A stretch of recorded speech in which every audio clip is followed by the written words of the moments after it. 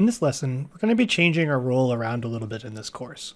Up until now, we've been focusing primarily on learning about different types of ciphers, and then using those ciphers to either encrypt or decrypt a message. But today we're going to be looking at how can we decrypt a secret message without knowing the key. This process is called cryptanalysis. There are three main ways that we can attack a message by trying to get back to the plain text without having the key. We're going to look at all three of them a little bit today, and we'll dig in deeper to some of these in the next couple of lessons. First off, we're going to look at brute force, a method where we try all the possible keys for a given system and see what comes out of them. The second method is using mathematics to try and reverse engineer a key, perhaps from having a ciphertext or a plaintext available for us to practice with. That's often called a known plaintext attack. But often we'll see that we can, a little bit later on in the course, when a different type of crypto system called a public key crypto system, we can actually take one part of a key to reverse engineer the other part of the key, but that's a little bit beyond the scope of this lesson. But I promise you we'll come back to it later on in the course. And then lastly, we're going to look at using statistical analysis. It turns out there's a lot of hidden patterns in text, both encrypted and decrypted, that we can use to our advantage to make some really good guesses at what the key must have been to create a given ciphertext. Let's start by taking a look at brute force. When we consider the Caesar cipher, recall that there's only 26 valid keys that could be used to make a secret message. So for the given ciphertext we see on the screen, while it's not easily readable, it also wouldn't be too difficult for us to try deciphering it with all of the 26 valid keys and just visually inspecting them to see what they look like. And that's what this code is going to do. We can see we set up a for loop that's going to iterate over the range from 0 to 26, meaning it'll try all of the numbers from 0, 1, 2, 3, all the way up to 25, store them temporarily to the variable called test key, and then for each one of those values of test key, it's going to print out to the screen the word key, the value of the test key, and then what the plain text would be using the Caesar cipher when provided the given ciphertext, the current value of the test key, and we set in cipher equal to false, meaning we would like to decipher this message using the function. And when we do that, we can start just taking a look at what we've got. So key 0, P, M, O, L, O. I'm not seeing any words there. Same thing with key 1, just a bunch of random characters it looks like. Same thing with key 2. And we'll keep going. Nothing promising for key 3, 4, or 5. And we go a little bit further. Key 6, nothing. And key 7, we can actually see here, has some English words. And our human brains are actually pretty good at recognizing English words relative to just a bunch of random characters. So we could spot this out of the list. And lucky for us, there's only 26 items on those lists. It doesn't take very long. We can see that because of modern computing power, the Caesar cipher from back in 300 BC is not really secure anymore. It probably wasn't even very secure for that long back in the day. Let's take a moment and learn about another cipher that's called the affine cipher. This was kind of a first attempt to mix up two different ciphers, so it's a combination of the Caesar cipher and the multiplicative cipher, each of which have pretty small amounts of keys. Caesar 26, multiplicative cipher, assuming 26 character alphabet, only 12 valid multiplicative keys. But what you can see is happening here is that the affine cipher is going to take our plain text value, multiply it by a key, a multiplicative key, and then add to that a valid additive key or a Caesar key. So to see how this would work, here's our plain text alphabet and some numerical correspondences. Let's just say our multiplicative key was 3. We'll do that first, just following order of operations. So we can get our first round of ciphertext, but we're not quite done. Now we're going to add on an additive key. We'll just use 5 for an example here. And you can see that we can get the plain text letter A goes to ciphertext letter F, plain text letter B goes to ciphertext letter I, and so on. And what's interesting about this mapping from plain text to ciphertext is that it would never have been able to be obtained by just Caesar or just the multiplicative cipher alone. It required this combination of the two, which means that this Caesar and combined with the multiplicative must be creating more potential ciphertext to plaintext mappings. Let's actually compute how many they would be. So if you look at this algorithm as defined, we would have 12 choices for our multiplicative key. Again, we're assuming just a 26 character alphabet, but if we were to extend this out, we could recalculate these numbers. We've got 26 choices for our additive or our Caesar key. And because those two choices are independent of each other, your choice of multiplicative key has no impact on your choice of additive key, to get the total number of combinations, we can just multiply those numbers together and see that we have 312 valid key pairs for this affine cipher. That's a lot. It's a lot more than multiplicative or Caesar or individualized. Combining them gives us a lot more choices. So is this now secure? Is 312 enough that we could avoid a brute force attack? Let's take a look. Here we've got a similar idea. We've got our ciphertext message, and we're going to have two for loops. The first for loop for Ka, for our additive cipher, it's going to try all of the values between 0 and 26. But for each of those 26 additive keys, we're now going to do another for loop where it's going to try each of the multiplicative keys. So if you look underneath at the output of the code, you can see it's going to try first the additive key is 0, and then it's going to try all of the multiplicative keys, first 1, then 3, then 5, and so on. And you can see none of those seem to be really helping us out.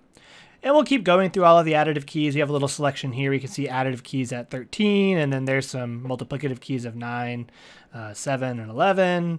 And then the last couple we would try maybe would be the additive keys of 25, and then just a small selection, a little snippet there with the multiplicative keys of 21, 23, and 25. So we'd try all 312 of those. We have 312 rows to look for, and it might take a little bit longer to scroll, but believe me, your brain is, again, really good at finding English out of the gibberish. And you probably already saw this, but it was the additive key of 13 and the multiplicative key of 9 that got us this recognizable phrase 7 years ago. So while it might have taken a little bit longer for the computer, maybe only, 1 second as opposed to 0.1 seconds, our brain still does not take that much longer to parse through all the possible plain text and pick out the correct one. So sorry, affine cipher, 312 valid keys, still not enough to avoid a brute force attack. So are there any substitution ciphers that might be avoidable from a brute force attack? Turns out there is. If you think about our random mapping substitution cipher, so remember, for any substitution cipher, there are 26 factorial different ways that you can map the 26 plaintext characters to 26 ciphertext characters. It's about 4 times 10 to the 26 valid keys, essentially, if you think about each mapping as a potential key. Now, that's a lot. That is much more than 26 or 12, certainly more than 312.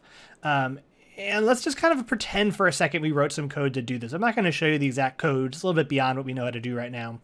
But here's our short 5-letter ciphertext characters, EZWWA. And let's say we get the computer to actually run through all 4 times 10 to the 26 valid keys, or mappings. So we can see mapping 1, 2, and 3. We get like R, I, R, D, D, N. That's not a word. W, O, Z, Z, Q. That's not. And then maybe we're like, wow, we got lucky. Mapping number 3, Jello. That's got to be the word. But the computer keeps running. It keeps going. And we got some other selections here from later mappings. Turns out that mapping there, 3324, 2324. Oh, that's hello. That's another English word I recognize. And so is the one right after that, pizza. And later on down the line, there's penny. It looks like all 4 of those could potentially be the plaintext. There's no way for us to know. And it turns out that might make sense, actually. Because if every possible of we're going to try every single possible mapping of letters, not just the possible ones for Caesar or affine or multiplicative, which is like this very specific algorithm, but we're literally going to try every possible mapping for a substitution cipher. Then we're going to get essentially every possible plaintext word that follows the construction of our ciphertext. Which means that we're going to have a lot of equally likely plaintext lying around here, and there's no way for us to know which one is which. Setting aside the fact that to try 4 times 10 to the 26 valid keys, even if you assume that you can try 1 million of them per second, would take you 930 times the age of the universe. So I don't think we're going to sit around and do that. This is a substitution cipher that can sustain a brute force attack. Just by trying all the possible ones, there's 2 things that are going to be working against you. One is it's going to take way too long for it to be feasible. And 2, even if it were feasible, you're going to have a lot of potential plaintext that you're never going to be able to figure out which is the correct one. So we're quickly going to see that as our cryptography systems grow in complexity, the idea of using a brute force algorithm to crack those messages is going to become less and less helpful for us. Time and the possible number of plain texts that are going to pop out that seem reasonable are always going to be battling against us. So we're going to resort to usually more elegant techniques to help us crack a ciphertext message. Let's take a look at using some of those mathematical approaches to do just that. So here we have the ciphertext from earlier in this lesson that was obtained from the Caesar cipher. And let's suppose we knew just a little bit about this plain text message that was encrypted to get it, this ciphertext. This is where the espionage or perhaps some lucky guesses about what the message is about can really go a long way to help you crack the code. So suppose we knew that this phrase in ciphertext actually starts with the word if or if in the plain text message. Let's think about how that could help us figure out the key. Remembering our algorithm for the Caesar cipher, we take the plain text value, add on the key, mod by 26, or whatever the length of your alphabet is, to obtain the corresponding ciphertext value numerically. And we can convert that back.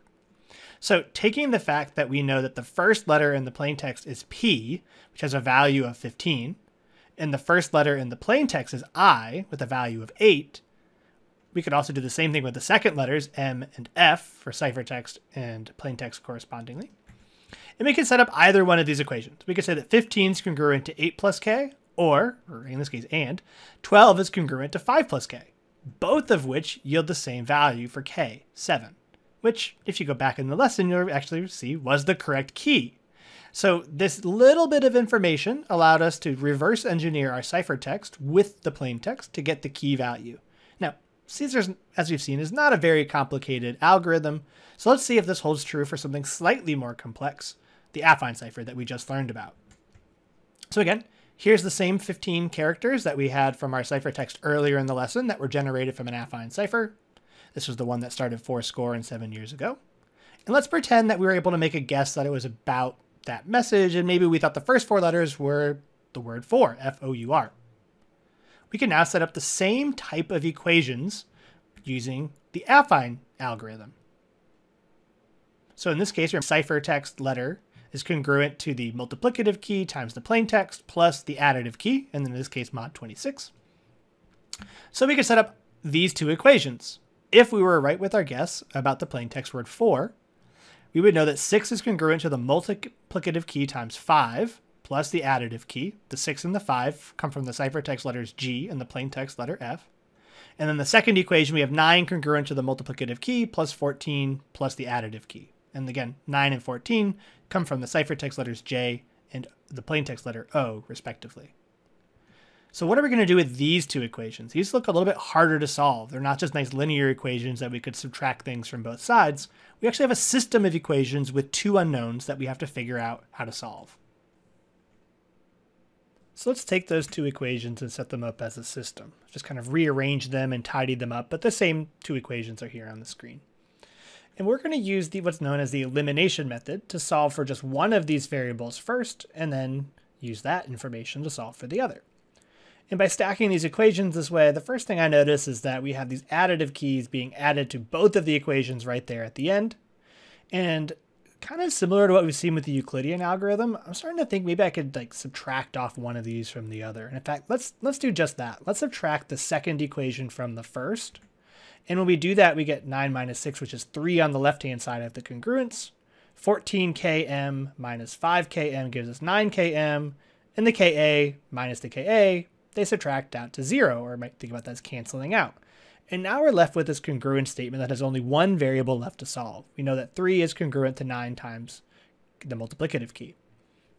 So to solve for that multiplicative key, remember we can't divide by 9 when we're working in these modular arithmetic systems because we might end up getting a non-integer, which is not really helpful for us when we're trying to deal with numerical values that correspond to numbers and letters. So let's, instead of dividing by 9 to solve for the multiplicative key, let's multiply by the inverse of 9. And in mod 26, remember the inverse of 9 is just 3. So on the left-hand side, we really get 3 times 3. And on the right-hand side, we've got 9 inverse times 9. Those two are multiplicative inverses. Remember, the whole point of that is that just product is 1. So we're left with 1 km on the right.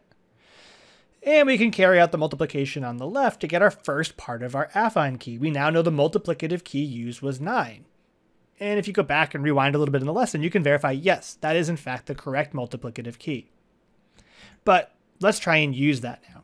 let's go back to that first equation and let's plug that value in, or evaluate this congruency when the multiplicative key is 9 to get this congruency statement. 9 is congruent to 14 times 9 plus the additive key, which means that 9 is congruent to 126 plus the additive key, which means that negative 111 is congruent to the additive key. And remember, we're talking about mod 26. So we can take that negative 111 mod by 26 and find out the additive key is congruent to 13. And again, if you rewound just a few moments ago, you know that that is the correct additive key for that ciphertext, provided we worked with an affine system. So we were able to reverse engineer that little bit of known plaintext, pair it up with the ciphertext to get these two parts of the key that we needed. And now that we know these two parts, we can undo the rest of the message. So there's a lot of power in just getting one, or in this case, 2 letters correct. You can use that to get everything you need to unlock the keys and get the rest of your message. And the last part of cryptanalysis that we're going to introduce today is called statistical analysis. And this one has been going on for a long time. This idea of statistical analysis really starts with the idea of letter frequency, which a lot of you, I think, have probably already picked up in this course, is that some English language letters show up a lot more than others, which means that our ciphertexts are going to have some letters that show up a lot more than others when we do those one-to-one mappings that we've been looking at so far. And this idea has really been around since about 800 AD by this Arab philosopher Abu al-Kindi, who's been credited really for the first person to formalize this idea of looking at character frequency and counting it up, and then using that to break ciphers of the day. So, as I mentioned, some of you might have already picked up on this, or maybe you've heard about how the letter E is the most commonly used English language letter. In fact, the letter E makes up about 12.7% of all written characters in English, whereas the letter M makes up only like 2.4. So the full chart is over there on the right-hand side of the screen. We'll be using these frequencies in this course to help us make some good guesses about what are some plausible mappings of plain text to ciphertext. Since we know we can't try all of the mappings, we're going to be using some statistics and probability to help us narrow down the set of all of the possible mappings to just the most likely ones. And single letter frequencies are a great way to start, but we'll see that we can use 2-letter frequencies, also known as diagram frequencies, to do an even better job. And we can continue to refine our statistical analysis so that we can really do a great job about figuring out what is the most likely key, and that would lead us to the most likely plain text using all the patterns and statistics of the English language. It's really powerful, more than we can fit into this lesson. So that's what we're going to start covering in the next sequence of lessons, is how can we unlock the secrets of the English language combined with the power of Python to help us start cracking some more complicated ciphers.